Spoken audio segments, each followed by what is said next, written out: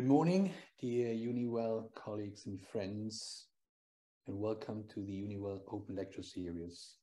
Today's lecture's topic is International Law, Equality and Socioeconomic Justice, a view from women's and girls' human rights by Professor Dorothy Estrada-Tangt from the University of Murcia.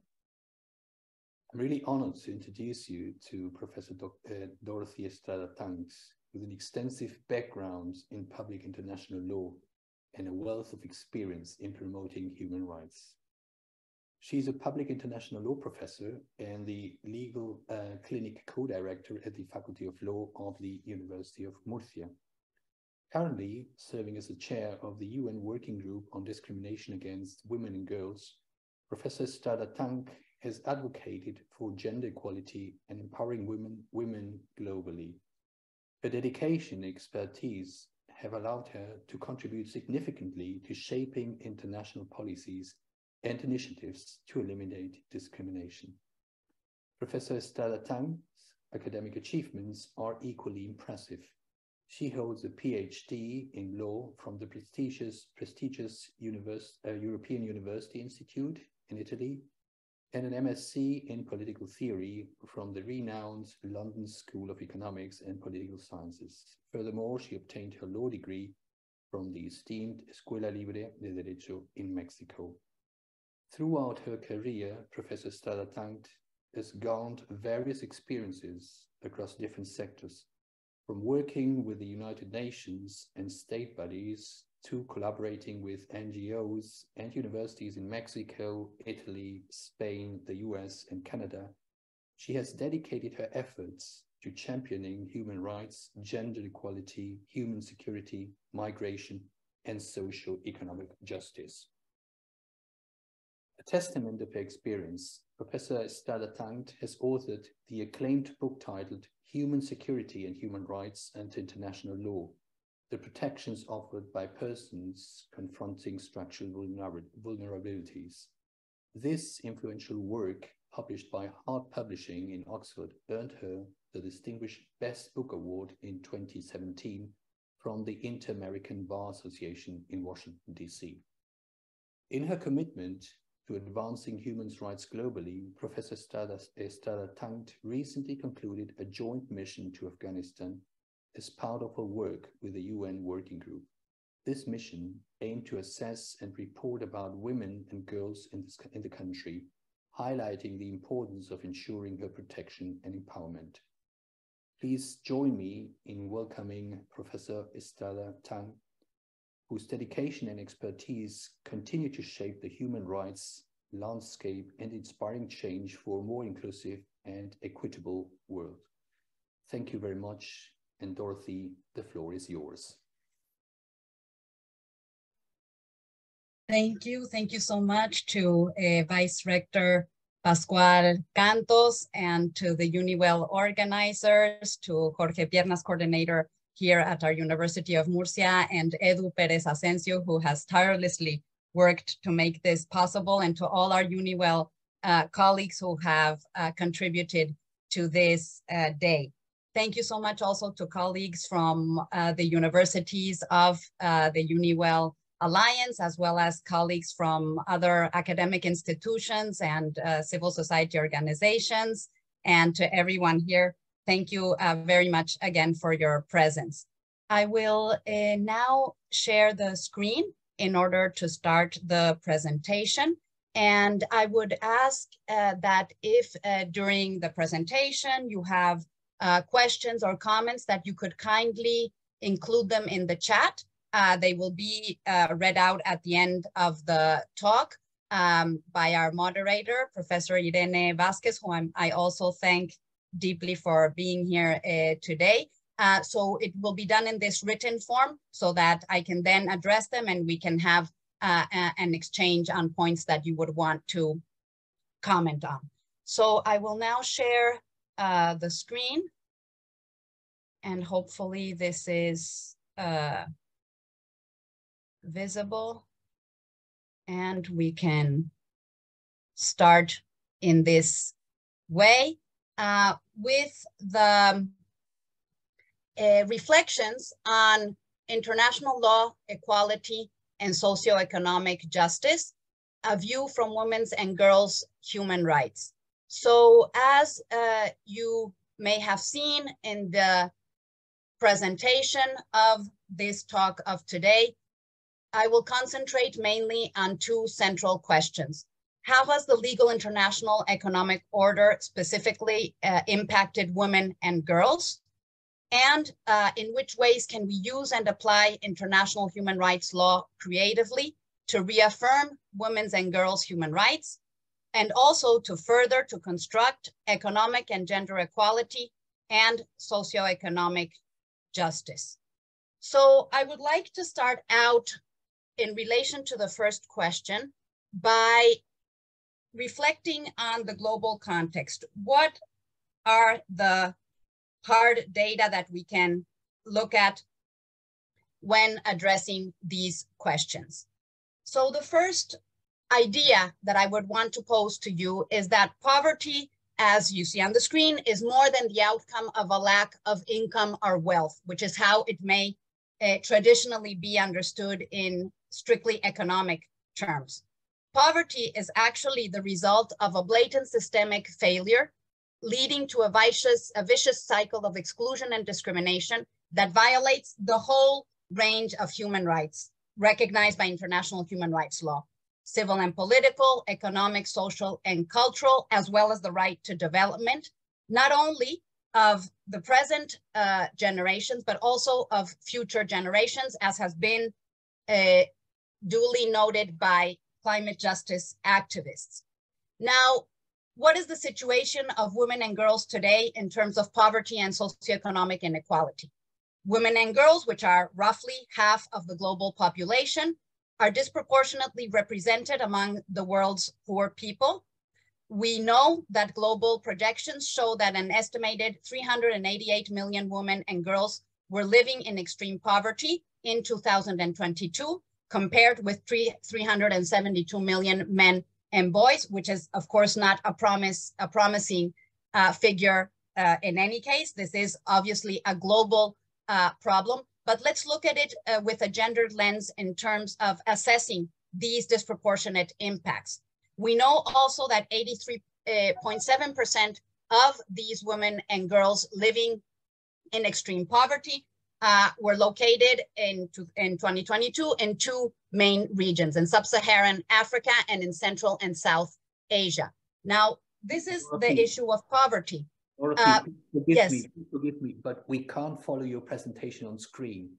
Could you put it in presentation mode? I'm so sorry to interrupt you. No, that's fine, and thank you, Pascual, for noting that.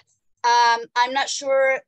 Could anyone guide me as to how to do, because it does say that I am sharing the screen. So maybe let's see if I do this. Is this visible now? Yeah, perfect. Okay, yeah, no. Perfect. Thank you so much for noting that. And in any case, since we are starting out with these data, these figures and statistics of the global context, as I was saying, and you see them there on the screen, we see how women and girls are disproportionately represented among the world's poor people. Now, if we look not only at poverty, but also at inequality, that is, at the gaps between the poor and the rich, we see how at a global level, extreme inequality has also deepened, not only poverty, but also inequality. And that since 2020, the richest 1% of the world has seized 2/3 of all new wealth, the wealth created from 2020 up to now. And this is almost twice as much money as the bottom 99% of the global population. And this is obviously fueled and triggered by the economic landscape created by the COVID-19 pandemic. We know that the pandemic and the resulting economic consequences and crisis have deepened poverty, but also inequality, in the sense that people that are at the top of the socioeconomic scale have become richer in different sectors of the economy.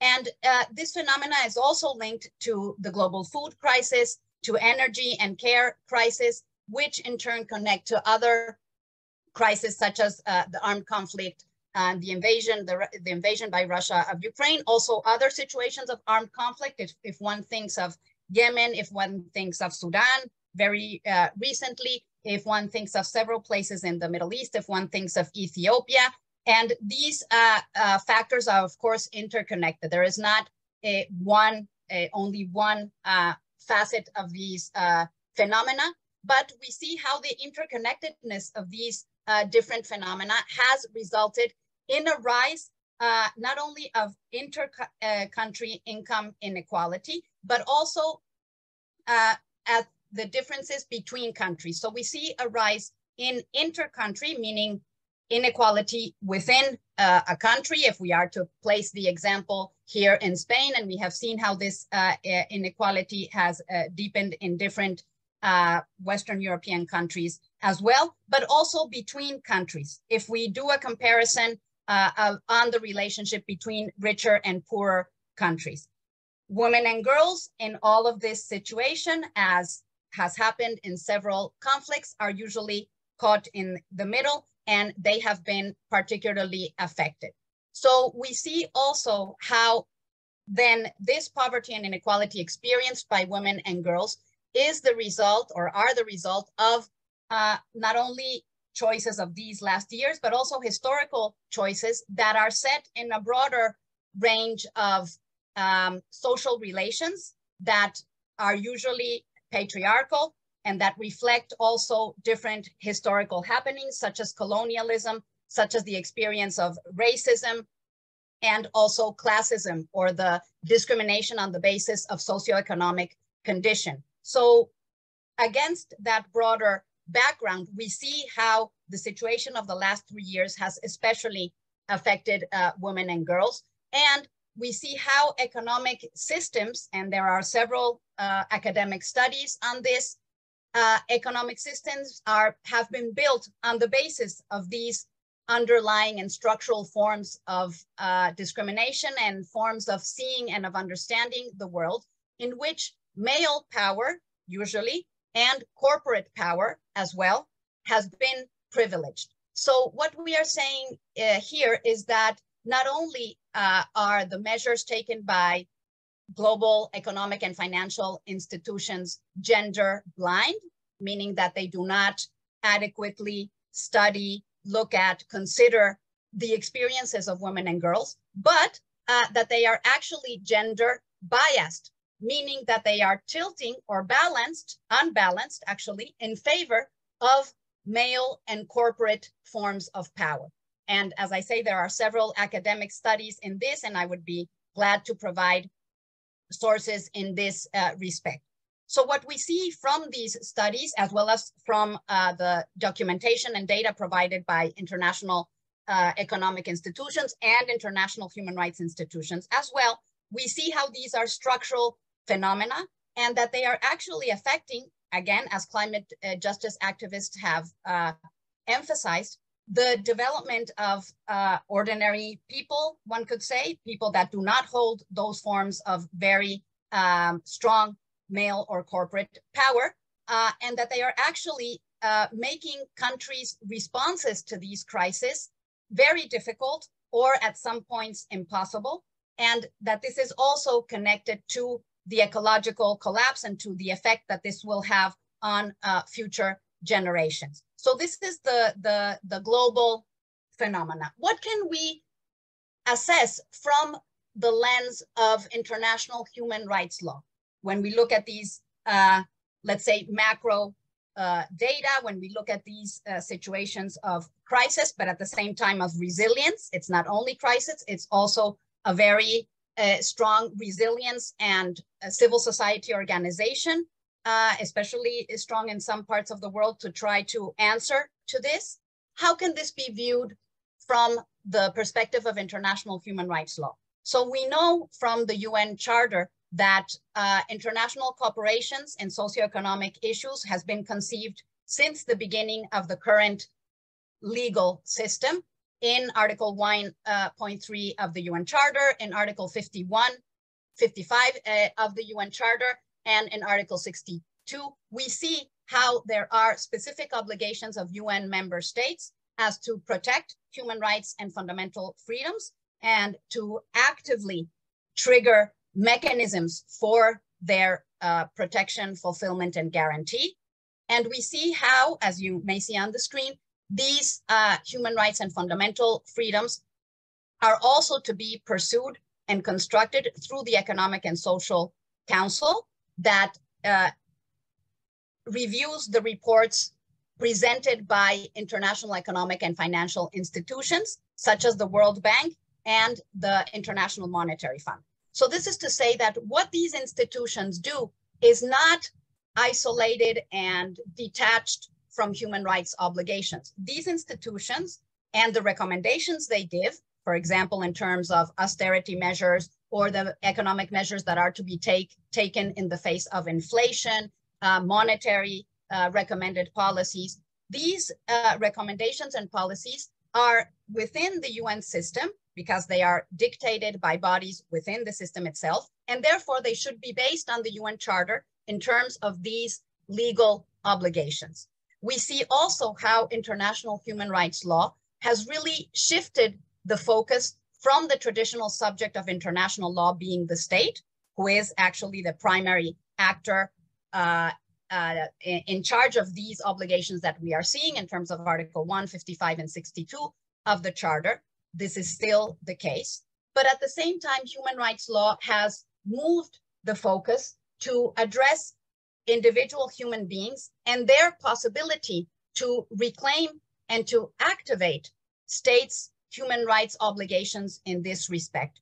So while the traditional duty bearer is still the state, we have as rights holders human beings through the different human rights instruments and mechanisms that have been created. So for those of you who may not be so familiar with this, in order to address the second question as to how human rights law could better address this global context of women's poverty and inequality, let us look at the main mechanisms that have been created through the Commission on Human Rights, created in 1946, and that since 2006 has now been substituted by the Human Rights Council, which is a body dependent on the UN General Assembly. That is the most democratic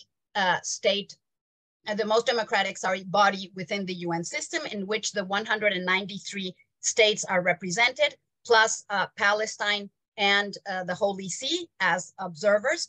And so within that broad, widespread democratic body of the General Assembly, the Human Rights Council reports to the Assembly and creates a series of human rights mechanisms to try to really ensure in practice the human rights that have been developed on the basis of the UN Charter and through specific international human rights treaties.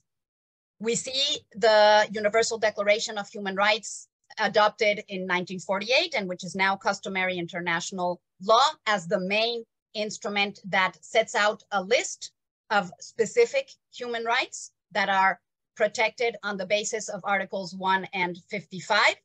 And we see how those rights are protected through different sources or branches of international law, not only international human rights law, but also international refugee law, international humanitarian law, the regime applicable in armed conflict, and international criminal law.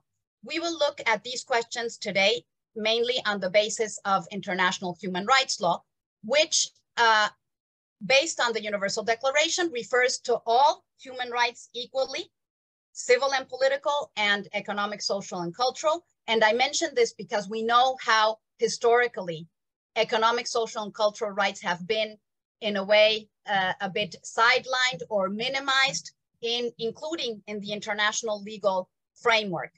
Because after the Cold War, there was no clear prioritization to place all of these human rights at a level of equal hierarchy. And so the Solomonic decision was taken in the context of the Cold War to adopt, instead of one global human rights treaty, which would have been the logical consequence after the adoption of the Universal Declaration of Human Rights in 1948.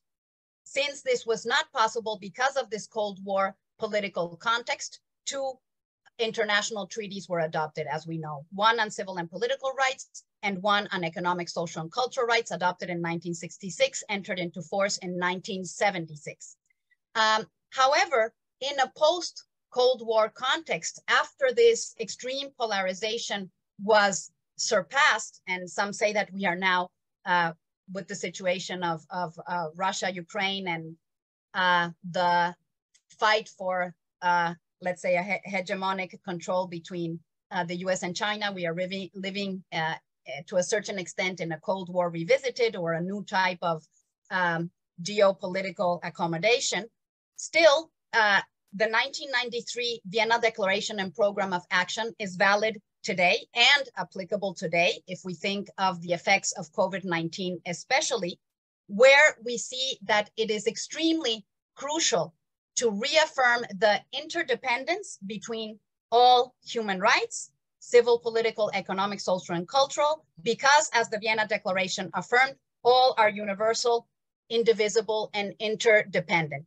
The Universal Declaration, together with these two covenants, as we know, is what is usually termed or known as the International Bill of Human Rights, and it entails legally binding obligations for states, including all of the bodies within the state, as well as for other actors to be supervised by the state, including in the points of combating poverty and inequality. The COVID-19, as I was saying, really makes visible the interconnectedness between rights. If one thinks of the measures taken during confinement, the obligation for people to stay at home and to wash their hands constantly, how does that reflect and how does that impact people who do not have a home or who do not have running water? So we see obviously how rights such as freedom of movement are connected to right to housing, are connected to right to water, are connected to the right of an adequate standard of living and to a dignified life with the minimum socioeconomic conditions, not only for a physical subsistence, but as the Inter-American Court of Human Rights has recently said, not only the right to life, but the right to a life with dignity. And this is what human rights law can provide as a first understanding, the right to a life with dignity. Now, we know that there are two main mechanisms of protection of these human rights of the International Bill of Rights, mainly through the treaty-based bodies and the charter-based bodies that derive their legitimacy and their competences from the charter directly. And in this sense, if we look at the first of those two mechanisms, the treaties and the supervisory and interpretative bodies of the treaties provide us with several elements to understand how we can better spell out obligations of states and other actors to combat women's and girls' poverty and inequality, and really poverty and inequality more generally. You have on the screen the 9 core human rights treaties with each of their supervising and interpretative bodies. And each of these bodies has referred to different aspects that are important for women's human rights and poverty and inequality. I will focus particularly on the interpretations by the second body that you see on the screen, the Committee on Economic, Social, and Cultural Rights, supervising the International Covenant on Economic, Social, and Cultural Rights that, as I mentioned, has usually or has historically been minimized, but that today, at this point, 2023, is at an equal status with civil and political rights, not only because of the Vienna Declaration, but also because in 2008, an optional protocol to this covenant was adopted. And in this optional protocol, a mechanism to claim the violation of human rights protected in the covenant has been activated. So the Committee on Economic, Social, and Cultural Rights, since 2015, in the year in which it resolved its first case actually against Spain, has really looked more closely at the specific scope of obligations in terms of the right to housing, the right to water, the right to education, the right to work, the right to health, if we think of COVID. So what do these rights really mean in practical terms for states and other actors, such as business corporations, and also macroeconomic actors, such as the World Bank and the International Monetary Fund. Apart from this second body, I would also like to concentrate on number 4, the Committee on the Elimination of All Forms of Discrimination Against Women, the CEDAW Committee, which supervises the convention with the same name. Still, it's important to keep in mind that all of these bodies and all of these covenants include specific rights and obligations that are pertinent to combating poverty and inequality of women and girls. If we look at the second branch of mechanisms, those based directly on the UN Charter, also known usually as UN Human Rights Special Procedures, these charter-based bodies or special procedures derive their competences from their appointment by the Human Rights Council. And you see there the line going down from General Assembly, Human Rights Council, special procedures, and how the special procedures create and appoint working groups, collective bodies, or special rapporteurs, but their legal nature is the same, and they both perform very similar functions, namely country visits, communications to state parties, and annual thematic reports. In the working groups, you see the example of the Working Group on Discrimination Against Women and Girls, of which I have the honor of forming part. And we have actually focused on this issue of women's poverty and inequality. And in those analyses, we have highlighted both the negative obligations of states in the sense of abstaining from violating human rights, in this case, for creating conditions that can facilitate poverty or inequality. For instance, prohibiting girls from going to school or prohibiting women to work, as is happening now in Afghanistan with the Taliban de facto authorities. Positive obligations as well in terms of actively creating normative frameworks, public policies, practices, programs that are conducive to the fulfillment of human rights, particularly economic, social, and cultural rights, and the right of access to justice, the rights of having mechanisms to claim violations of those rights. And through these negative and positive obligations, we have the traditional 3 state duties of respecting, protecting, and fulfilling human rights. And this means that states have concrete obligations to look at these disproportionate impacts of poverty and inequality, and to actively seek to regulate, to better regulate, for example, corporations. For example, the increase in domestic violence that was created through the confinement, or that was facilitated rather through the confinement, to look at what non-state actors are doing as well, not only public institutions, but what is happening in homes, what is happening in corporations, and how this is affecting women and girls.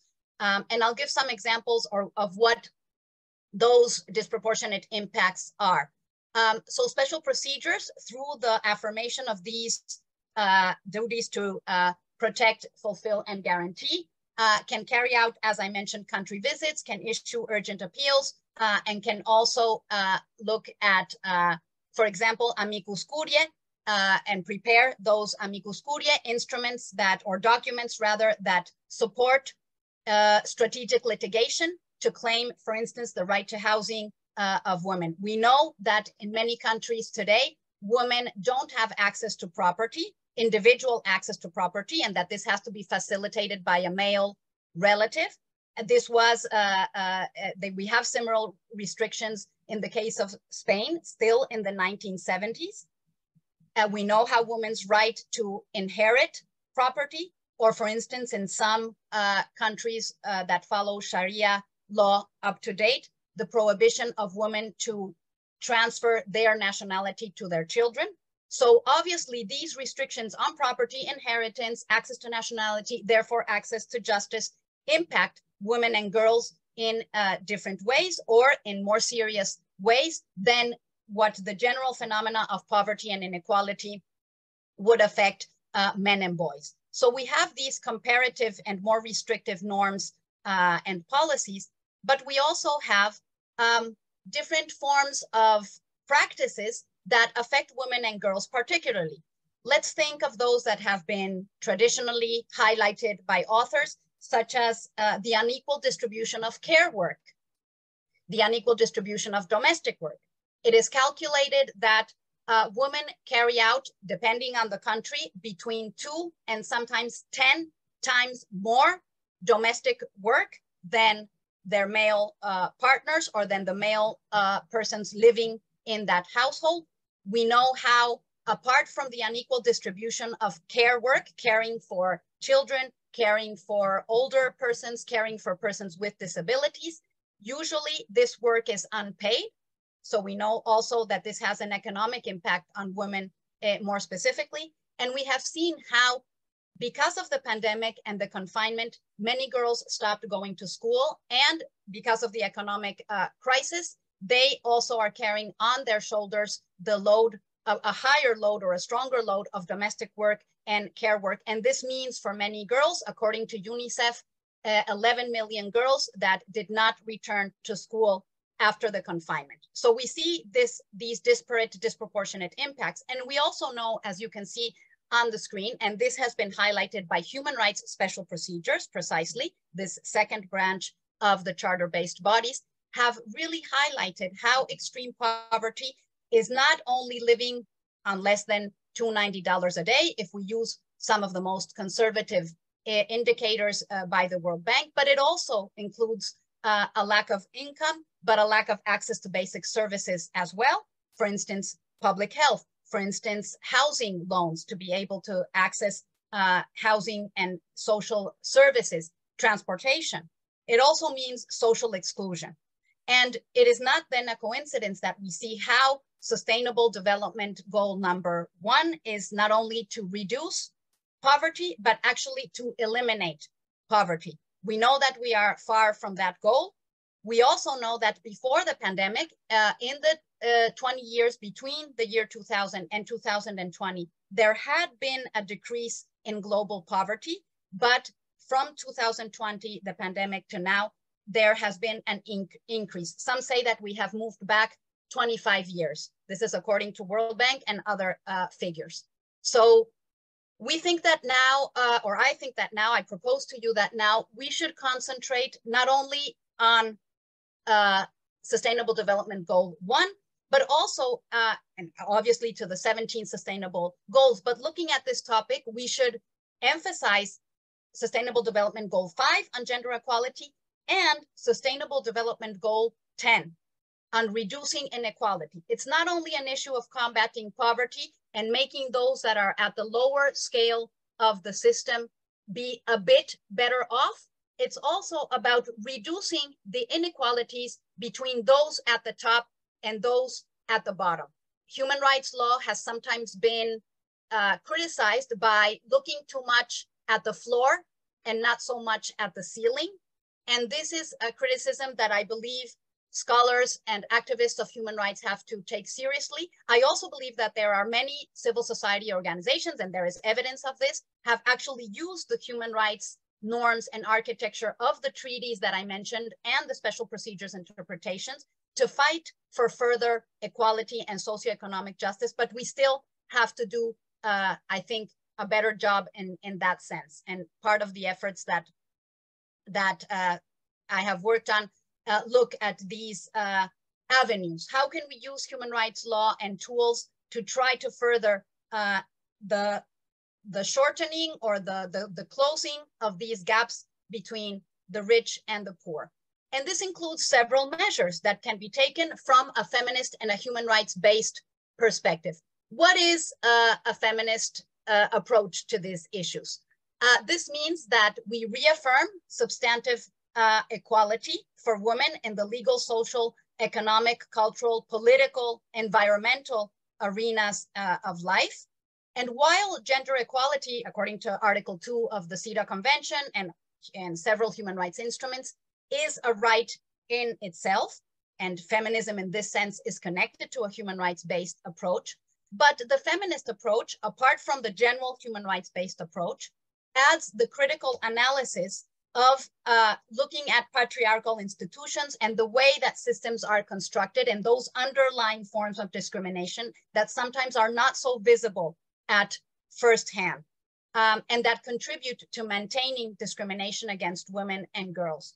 So the human rights-based approach would push us to emphasize the respect by states and other actors to principles that are general in human rights law, such as participation, accountability, non-discrimination and equality, empowerment, and equitable normative frameworks. So these are general principles, I know, but that when we materialize them in concrete situations can offer a practical guide to how to build, for instance, the bodies, the executive bodies and the governing bodies of corporations.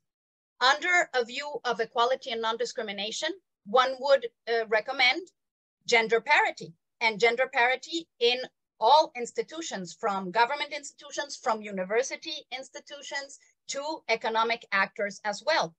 Once you have women on an equal basis sitting at the table, the dynamics change, and this is not only positive and more efficient for all of these institutions and for society generally, it is also a matter of human rights law. It is also a matter of equality and non-discrimination.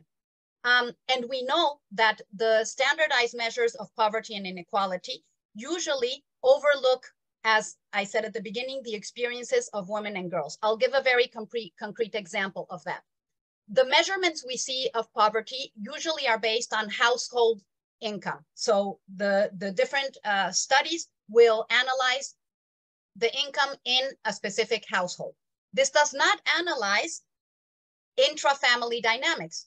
Who is holding power within the household, and then how that income, if it's whatever it is, 1,000 euros a month, how is that distributed to the inside of the family and the men and boys, women and girls within that family. So this is just one example of how standardized measurements of poverty will not take into account these gendered aspects and issues of equality and non-discrimination that human rights law can help to promote. And they also don't capture these inequalities in the generation, distribution, and consumption of resources. So one example that feminist and human rights-based approaches are pushing for in terms of how to use human rights law for further equality is in tax law. Human rights law has usually not addressed tax law that directly. And several organizations and scholars are now saying we should tax, or governments should tax, and international institutions should recommend as well, further taxing of those at the top of the spectrum, of the socioeconomic spectrum. And not only indirect taxes, but direct taxes to wealth. So this is an example that I put forward and that can be studied further, but that is now actually being discussed within human rights mechanisms, when it usually used to be an issue reserved to very technical economic bodies. This is now an issue that is being viewed under the lens of human rights law. So I think that these feminist and human rights-based approaches have to be the norm when we are considering poverty and inequality generally, because even if we consider poverty and inequality generally, even if we don't mention specifically women and girls, we know that women and girls are half of humanity. So sometimes I'm surprised when people say, I'm a feminist economist, or I'm a feminist political scientist. And people have to make this clarification or this specification because we know how usually women and girls' rights or needs have been sidelined. But really, you could just be an economist without the previous adjective. You could just be a political scientist, because you would have to look at both halves of humanity. And also here, I'm not specifically considering, but I do consider, or I'm not specifically mentioning, but I do consider included, obviously, people that are gender diverse or that hold a different gender identity that is not within the norm of the dual consideration of men, boys, and women and girls. But roughly speaking, in numerical terms, anyone studying these issues would have to consider women's and girls' poverty. Still, because this has been made invisible often, it is sometimes necessary to really bring it to light and to put it first and foremost in our considerations. So from all the instruments of human rights, particularly those developed by the Committee on Economic, Social, and Cultural Rights that has called for specific policies for protecting housing, water, economic and social rights, prioritizing those in the most vulnerable situation and avoiding and specifically combating gender inequality, as well as the CEDAW committee and its interpretations that push for gender parity, for affirmative action measures, as included specifically in the CEDAW Convention, of which Spain and all countries at the level of the European Union and the Council of Europe are a part too. And also, I don't even enter into specific treaties on violence against women. This would push us, these norms would push us to adopt gender sensitive budgeting. So when we construct budgeting and public policies, we have to have a gender analysis, and a first step to that, or a parallel step to that, is ensuring gender parity in decision-making bodies. And I'm just giving some examples as to how we could approach these issues from a gendered perspective. And the ultimate step to this would be constructing a feminist human rights-based economy.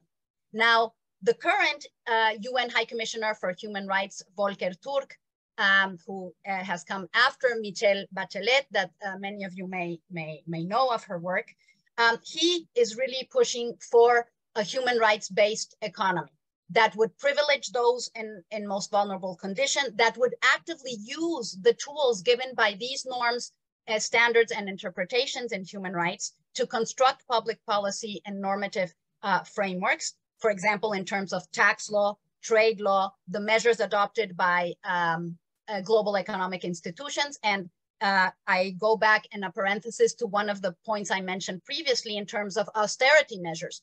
When the IMF recommends austerity measures, what does that mean in practical terms? That states are going to cut down on social policy and that they are going to cut down on public spending in, for example, places for childcare, places for care of the elderly, places for care, public spaces for care of persons with disabilities. And who is that in most societies going to impact on the most?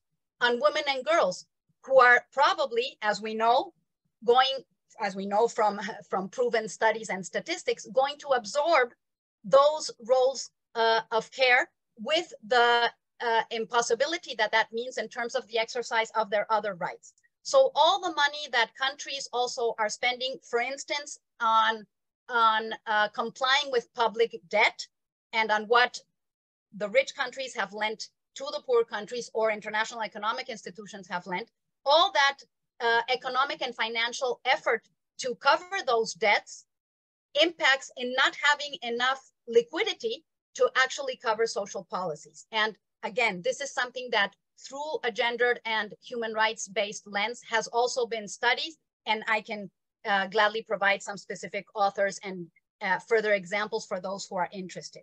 So apart from this push for a human rights-based economy that has been really actively promoted by the UN High Commissioner, what I would propose as well is a feminist human rights-based economy with this additional lens of criticism towards patriarchy, colonialism, racism, that this view feminist or feminists, if we say it in plural, views provide, and also a propositive angle, a constructive angle as to how could we construct these economies better, not only criticize, but also on the constructive side. We see many movements, as I mentioned before, the climate justice activists, the Green Deal, the social justice movements that are really putting concrete proposals on the table, and that with these proposals, they are trying to make a reality what was already conceived from the Charter and human rights instruments since the beginning. A society where societies, actually, also at the global level, where substantive equality, solidarity, and socioeconomic and environmental justice are made possible.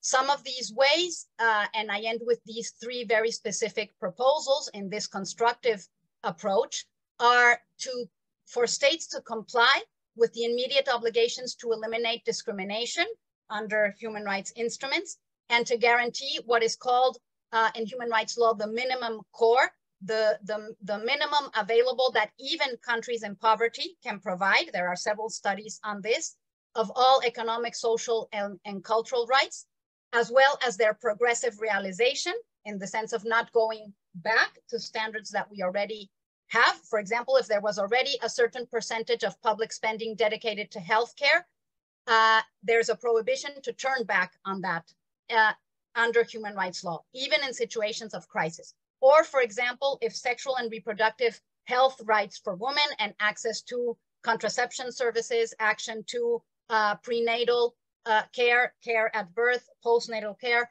access to voluntary interruption of pregnancy as provided by law in a secure and safe manner. If there are setbacks in this, if there are rollbacks, that we see that there is a gender backlash in several countries in the world, including, as we have seen in recent years, in Western countries, in Poland, in Hungary, in the US, apart from other countries, obviously Afghanistan, Iran, Yemen. We see these examples worldwide, and we are not immune to them. So these setbacks are in prohibition of the International Covenant on Economic, Social, and Cultural Rights. Secondly, there would be a recommendation, a proposal for states to create and promote mechanisms for justiciability, so for access to justice of the rights in the Economic, Social, and Cultural Rights Covenant, as well as in CEDAW on specific human rights of women, by ratifying those instruments and the optional protocols that allow for individual communications to claim those rights. And lastly, to fulfill the obligations of international assistance that is provided for in Article 2 of the Covenant on Economic, Social, and Cultural Rights, international assistance of wealthier states toward poor states, that this is not only an issue of development policy, this is actually an issue that has a normative, solid background in human rights law. So these mechanisms, together with gender budgeting, gender parity, an explicit consideration of intra-family dynamics when we are measuring poverty and inequality, are mechanisms that can contribute to this substantive equality and socioeconomic and environmental justice that I mentioned. So my proposal is that these human rights-based perspectives can actually help to construct a culture of peace, cooperation, and solidarity, to confront the poverty and socioeconomic inequality that is disproportionately impacting women and girls, and by doing so, benefiting the whole of society. Thank you so much, and I look forward to questions or comments that you may have, and I would ask if you could kindly include them in the chat. Yes, I see someone is asking if you can have the presentation. Yes, for sure, at least on my side. I hope that doesn't violate any EUniWell rules. I think not, also because the presentation will be made public on YouTube. And as I mentioned, if you would want to share any reflections, comments, or questions, I would be really glad if this is also a more interactive exercise. And I hand over to Irene, whom I thank again very much for being here. Thank you, Professor Estrada Tang, for your interesting, brilliant presentation. There are in question still in the chat, but I have some question. Professor Estrada, I can see you. Okay. Thank you. Yes, I think automatically it goes like that, but yes, and I see one on the chat as well. So thank you. Okay, so much. okay, there is one. So that's but also yours, Irene. Yeah, after. Okay, does climate change violate the human rights of women and girls? If so, what rights? Thank you. Thank you so much, Lydia. Yes, I would say a broad yes. Then we have to look at a case-by-case scenario. We have some cases before different courts at the European level, and also the district court, I believe it's in New York, in the state of New York, and I can forward you that information if you are interested, where this specific question has been addressed. And what the courts have said, and again, looking at each specific government and the measures they have taken or not taken, they have concluded that when states do not take sufficient measures to combat climate change, for instance, to comply with their obligations under the Paris Agreement. This is for countries who are a party to this agreement, which sets forth obligations to reduce the emission of carbon dioxide and the gases that produce a greenhouse effect. When states have not done enough, again, if we think of obligations both of abstention and of action, then states can be considered responsible. So one would have to study the specific treaties to which each state is a party to actually define very precisely which human rights obligations are being violated. But as we have seen and feminist authors have highlighted, climate change has affected women and girls disproportionately. I'll give an example. In many countries of sub-Saharan Africa, where it is women and girls who primarily carry out the functions or the tasks of collecting fuel and of collecting water. In many places where we know that there is no running water, access to electricity, or access to sources of fuel. So this is mostly women carrying this out. And with climate change and, for example, the rise of sea level and the changes in the environment, this load has become even heavier. This is what we have reported from several women and civil society organizations working, as I said, especially in sub-Saharan Africa. So here we see a specific impact on that. We also know how climate change affects women's bodies differently, including in terms of sexual and reproductive health. And there are several studies in this sense. So as I say, I could answer broadly that yes, and there we have right to health, right to equality and non-discrimination, right to housing, and then even some very, let's say, one could consider simple examples, but I once heard in consultations from women organizations in New Guinea who would carry out on the beach, they would carry out training to defend themselves from domestic violence or violence in the street. And with climate change, those beaches are disappearing. The sea level is rising and the beach is basically disappearing. So they were reporting and narrating how that very, one would consider neutral harm that climate change produces actually has a direct impact on them, because they cannot pay, for example, for private gyms or for a place where you would learn boxing or different techniques of defense or survival. They had that public space, which was there open for everyone, but that was actually being used by women, and that they see how these daily practices are being modified by climate change. So again, these are some examples, both macro and more micro examples, where we see this harm. And again, we would have to analyze on a case-by-case basis the obligations of each state. So thank you, Lydia, for your question. We have one more question, Professor Estrada, from Pascual Cantos. In your opinion, what are the most worrying issues in the topic concerning Spain? Mm-hmm.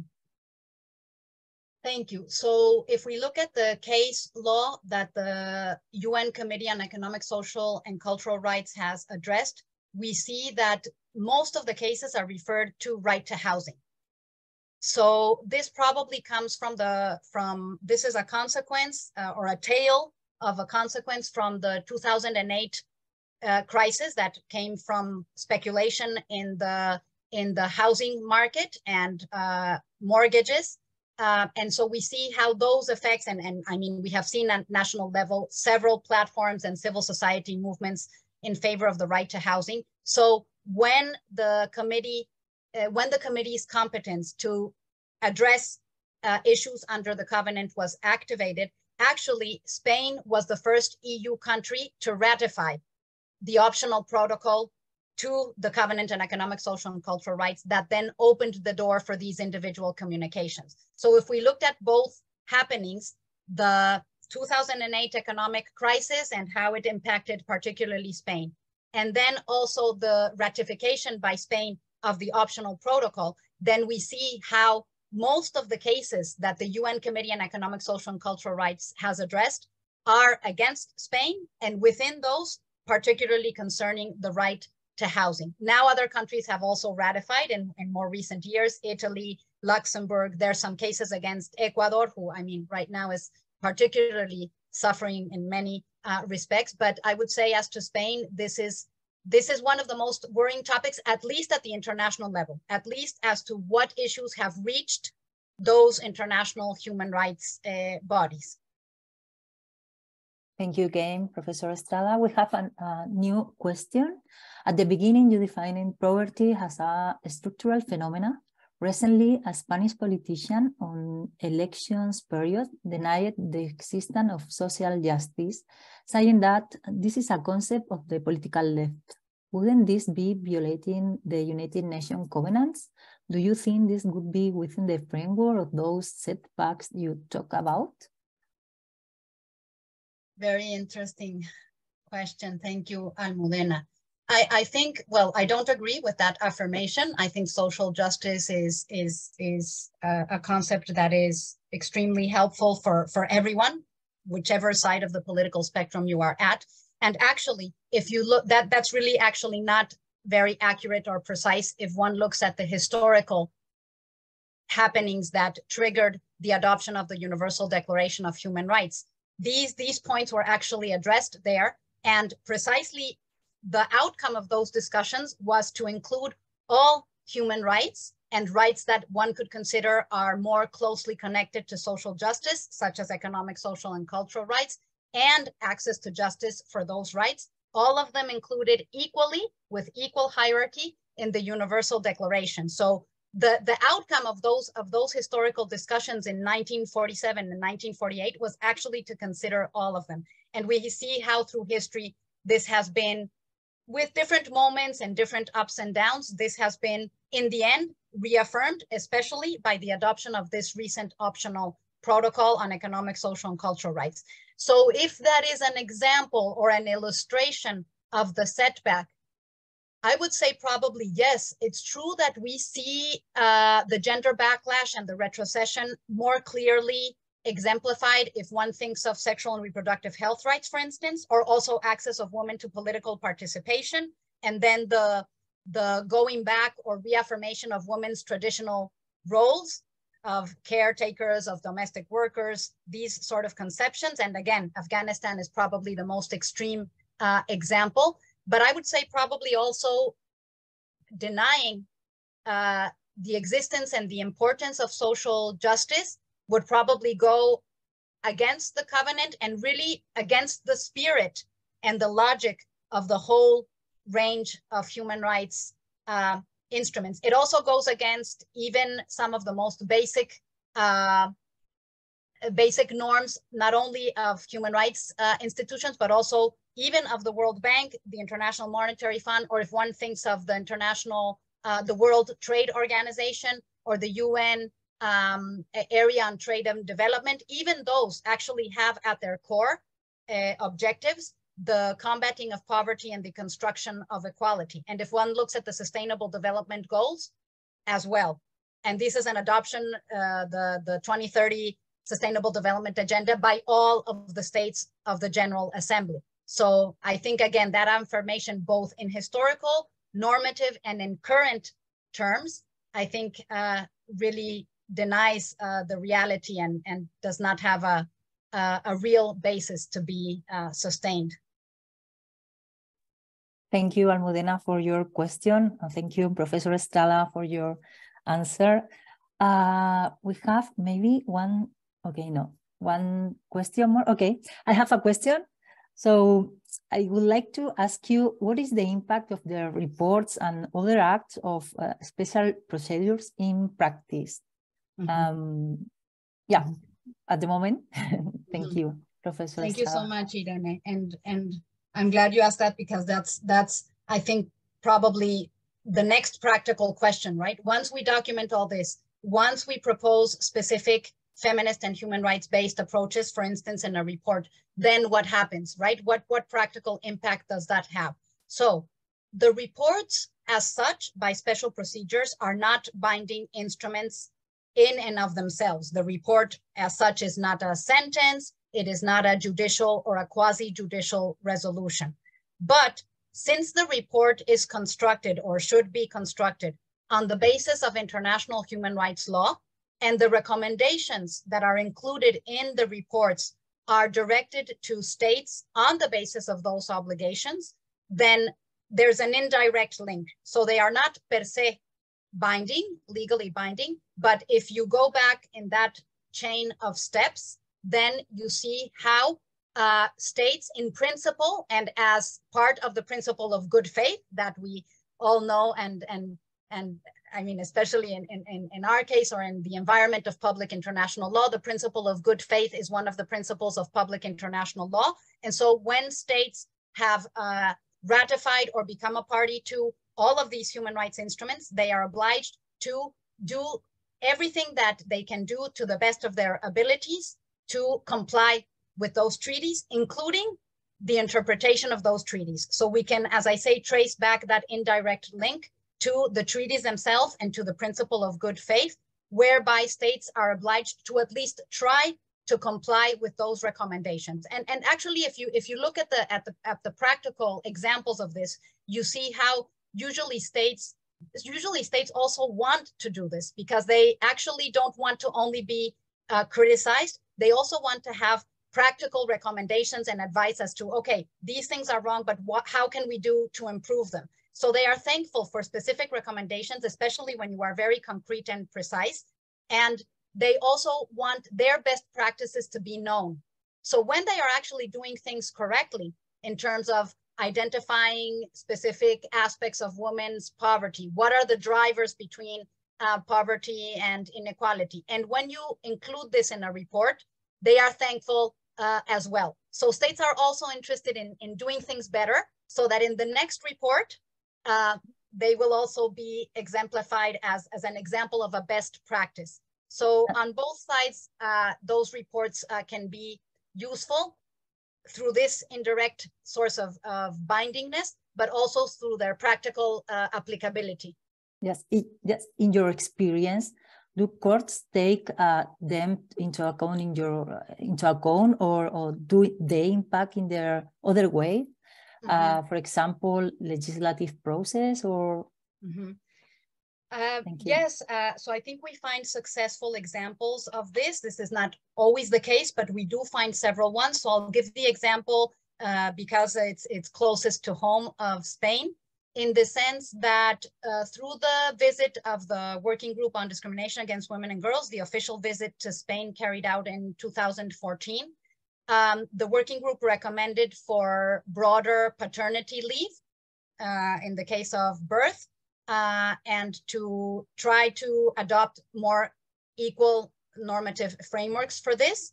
And so through the years, this has been adopted, and actually as part of the legislative process, when you look at the debates, they actually quoted the working group's country report on that as one of the sources. Obviously, it's not the only one, but within the national discussion and legislative process, this was actually taken into account. I recently just read of the local framework in Catalonia that is now giving a longer or an equal paternity leave in the case of loss of pregnancy of the partner. So when the woman loses a child, even under the 180 days of pregnancy, so under month 6, and when she loses the child, so far there was only some days of not maternity leave. What I mean is leave from work as part of the mourning process, of the process of confronting that death. And now they have also amplified that to the father. So this is also an example of equality, where we see how reports or specific recommendations have been taken into account, not only at the national level, but also in legislative processes at the local level, right? Sometimes the framework and the policies at the level of autonomous communities, regions, or states in several countries can, in some cases, be possibly more progressive. So this is also an example where you don't have to wait for the country to do things at the central or federal level, but where actually local actors are extremely important in bringing rights closer to people in their everyday lives. Thank you, Professor.